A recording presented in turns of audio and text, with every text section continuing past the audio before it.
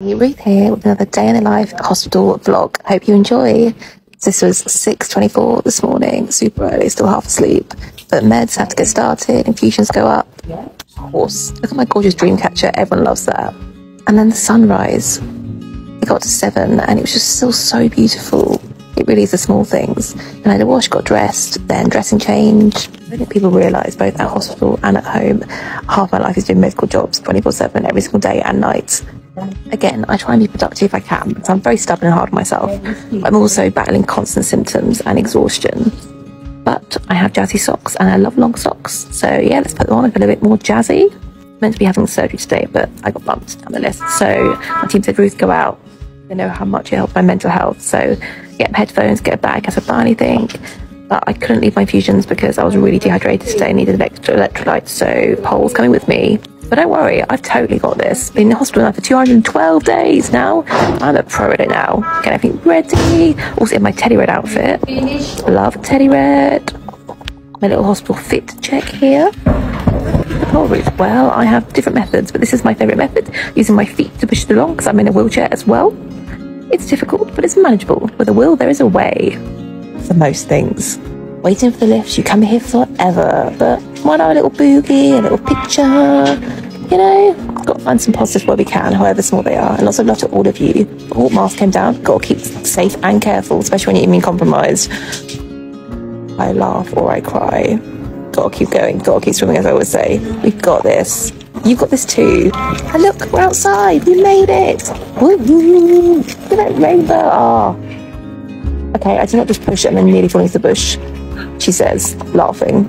What am I like sometimes? I do not even know how I've got through the last 212 days. People ask me, I'm like, I don't know.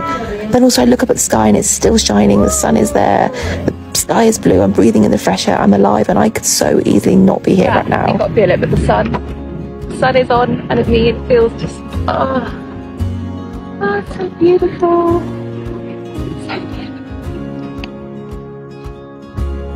It really is the little things. For that dream catcher in the wind and the sun shining down on it. I got a white chocolate milkshake, so good, and to drain as well. Oh, mwah. It's hard to keep up. Okay, yeah, I went to the little bookshop. Well, it's open every 2 weeks in the hospital, and money goes for charity. And yeah, I bought some books for Mum. She loves gardening and she deserves a treat.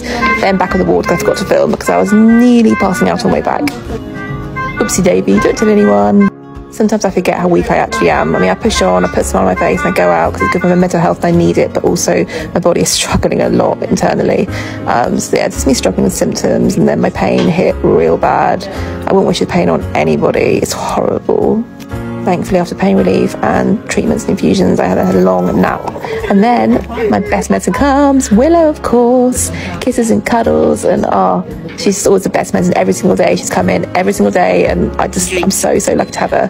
Firstly, at work is giving cuddles and having lots of treats. More dressing changes, because my dressing suddenly started to come off yet again. And Marcel loves to also cause reactions, which is also another fun fact. More infusions and meds. Then Mum and I watched Race Against the World. Anyone else watching it? It is such a good series. They basically race across the world.